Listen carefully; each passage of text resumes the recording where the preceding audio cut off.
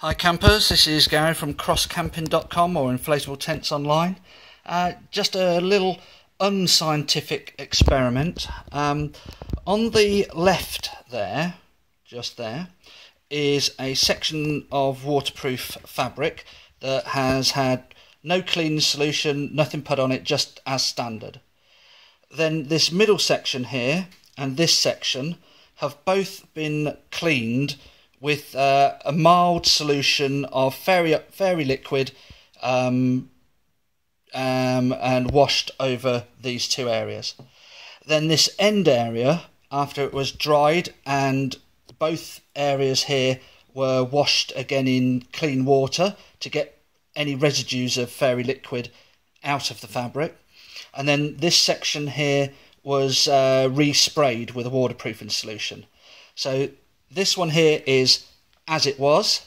This one was washed with fairy liquid and then it was washed out with fresh water. This one here was washed with fairy liquid, again mild solution, and then cleaned with fresh water, but then also sprayed. And we've poured some water onto the fabric. It's probably been there about a minute or so. So now we're going to lift that off. Okay. Now this is quite telling. I don't know if you can see it here.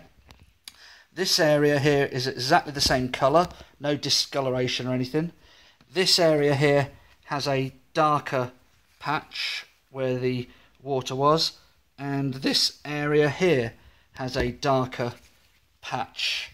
It's hard to get it on film there, but there is a definite difference, and yeah, this area here and this area here is definitely not as waterproof as this area now.